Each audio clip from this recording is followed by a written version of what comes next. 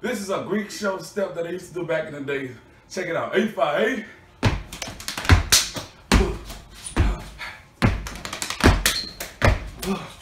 The brother of 8-5-8-5.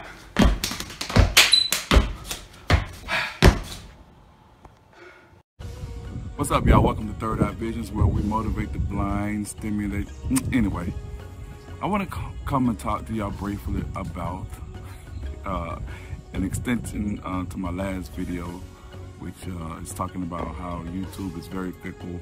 Got a few comments on that, and I just decided, I've been going through some of the videos about what I want to talk about in reference to blindness and things of that nature.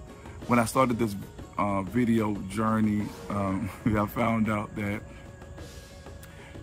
as a blind person, it's kind of hard to create your own lane, because after a certain point, you run out of things to talk about when it comes to blindness. And I ventured off into other topics as well. And some of them had gotten views, some of them didn't. You know how it is.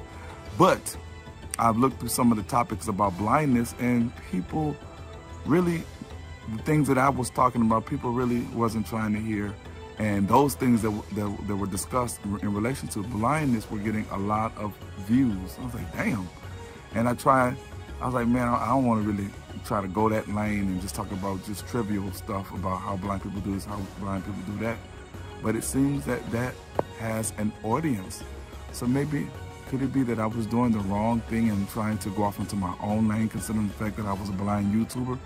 That weighed very heavily on me, and it has been for some time. So I've decided to not change up, but just to do something different, just to show y'all how simple minded some of the individuals on YouTube really are, in a sense that the topics that I've been discussing has not been none that they really want to focus on. So you'll see what I'll be talking about as you continue to go on the journey with me on Third Eye Visions, as we, I ain't gonna say that. So I'm out.